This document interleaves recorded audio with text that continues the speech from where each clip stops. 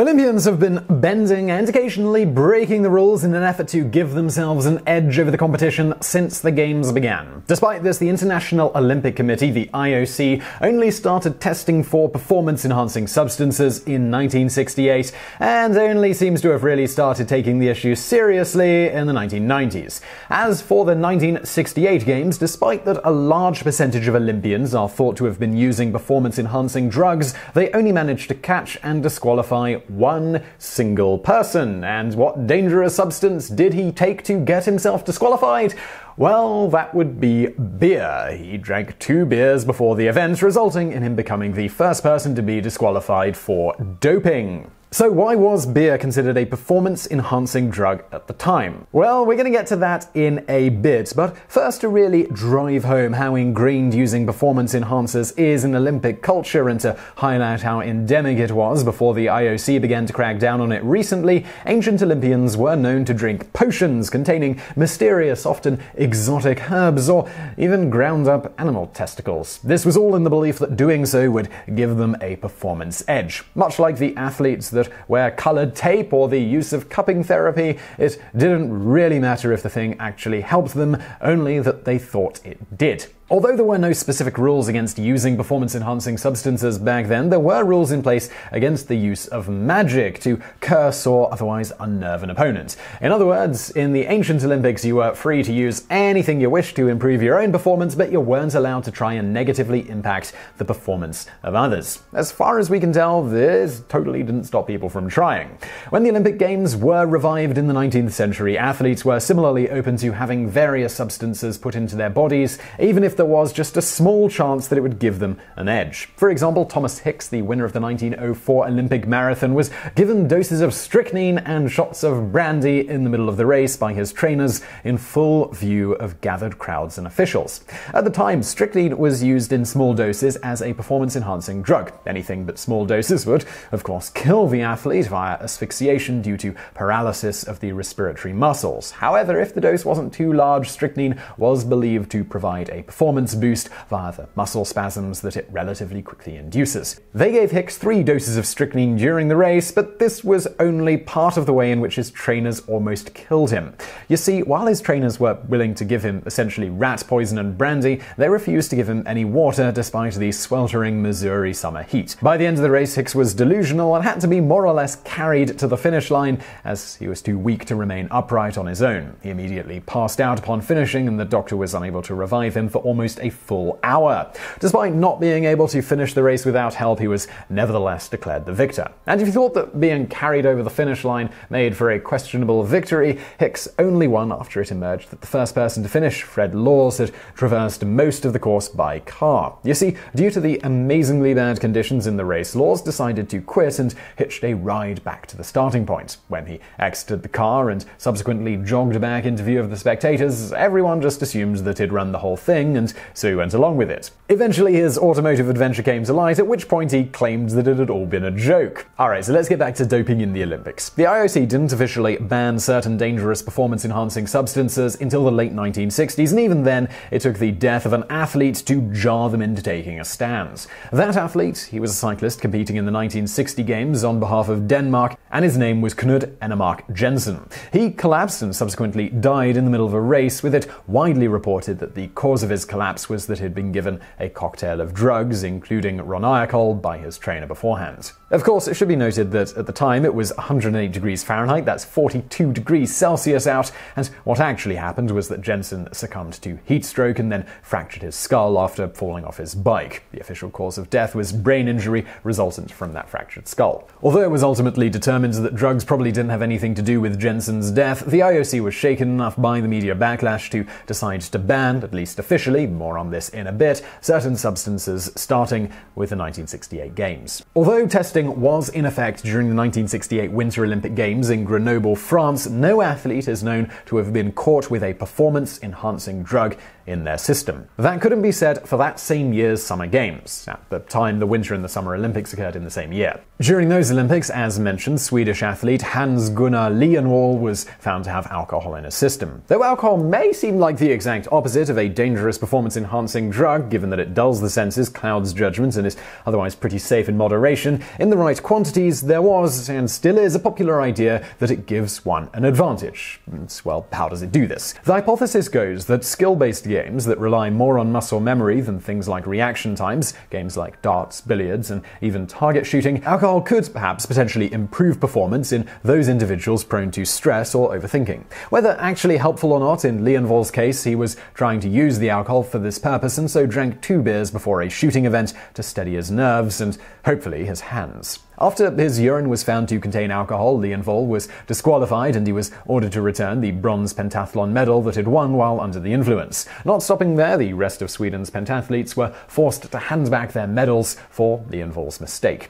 What makes Lienwall's disqualification even more bizarre is that seemingly little was actually done to stop anyone else from using performance-enhancing drugs. You see, they only used urine tests during the 1968 Games out of fear that blood tests could potentially spread infection or cause some sort of injury to the athletes. Although today urine tests are fairly comprehensive and accurate for many things, back then the science was still in its infancy and the chemists performing the tests were only looking for a very specific set of substances, mostly hard drugs like cocaine and heroin, but not steroids. In fact, in 1969, an American weightlifter responded to being asked about the recent ban on amphetamine use by defiantly saying, "What ban?" He went on to explain that he and his fellow athletes had all been using a new drug recently developed in West Germany that couldn't be detected during the previous Olympic Games, openly bragging, "When they get a test for that one, we'll find something else. It's like cops and robbers." Beyond using some undetectable drugs, others would use a catheter to fill their bladder with someone else's urine directly before testing. Women had another trick up their sleeves, and that was a condom filled with clean urine cleverly hidden away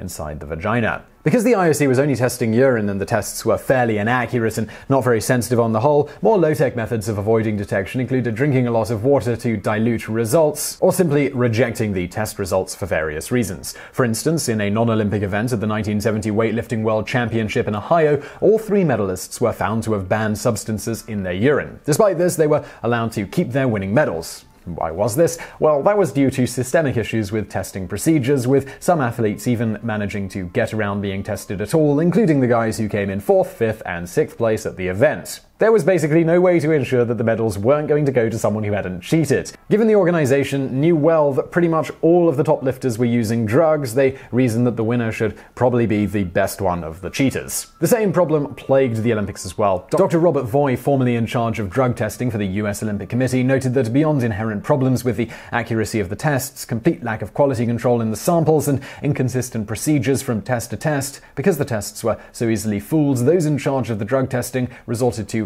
a less libelous approach to testing called sync testing, used to prevent false positive reporting and legal challenges. This now non-existent method meant all samples were collected but either were not tested or were simply poured down the drain. Dr. Voy went on to state, "The athletes knew better than anyone that the drug testing posed little threat to them. They scoffed at testing notices and went right back on with their routine drug use with little fear of detection." In fact, one survey of track and field athletes from 7 different nations in the 1972 Olympics revealed that a whopping 6% of them admitted to using steroids before those games. The actual number of track athletes using is thought to have been higher, as presumably not everyone taking steroids would be so keen to admit it, even in an informal survey. The reason they could be so flippant, particularly about using steroids, was that while drugs like alcohol, heroin, and cocaine were being tested for, as previously mentioned, at this point, steroids were not. On top of that, even if they tested positive for substances that were being tested for, they could simply say that their sample wasn't handled or tested right in some way, which could well have been true. Other excuses included things like if they'd been using heroin, they could say that they'd been eating poppy seed muffins and could even be publicly seen doing so to back up their story. And yes, this is really a thing. Even today, you can see our video, "Can eating poppy seeds really cause you to fail a drug test?" for more on that one.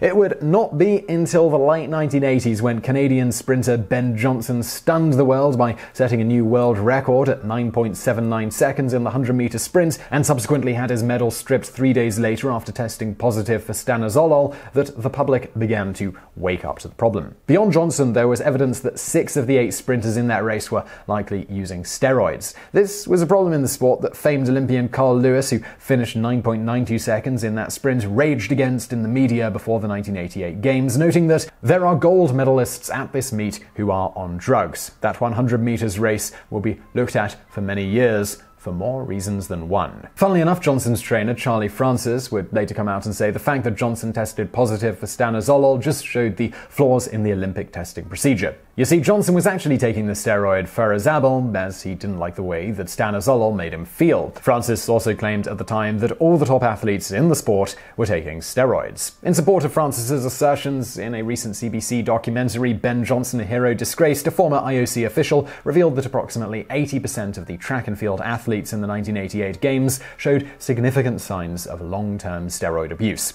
Not only that, but 20 actually tested positive but were nevertheless cleared for the Games by the IOC. It has been claimed that the reason why the IOC was so keen on allowing these athletes to compete was due to pressure from NBC, who didn't want the Games to collapse in scandal. They were also supposedly refusing to pay the IOC owed funds and threatening to withdraw broadcasting the Olympics that year if such a thing happened before the Games. The media frenzy that surrounded Johnson's rapid downfall, along with the public becoming aware of the widespread use of steroids in the Olympics, resulted in the IOC finally putting significant effort into ending performance-enhancing drug use among Olympic athletes. In the end, when one's very livelihood is on the line, and said individual has a small window of opportunity for success, from the original Olympics to modern times, athletes have always sought to gain any advantage whatsoever that they can find. Even today, people will often resort to pseudoscience like colored tape or cupping therapy. Unfortunately for those that play within the rules, for some, ignoring them for the chance of a podium and the financial windfall that comes with it is sometimes seen as worth the risk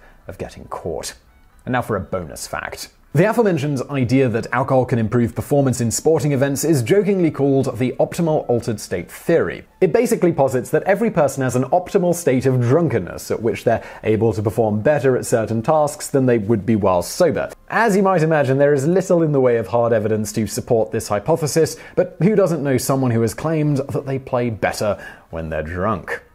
So I really hope you found that video interesting. If you did, please do hit that thumbs up button below. Don't forget to subscribe. Brand new videos just like this every day of the week. If you're looking for something else to watch right now though, why not check out another video linked to on the screen. And as always, thank you for watching.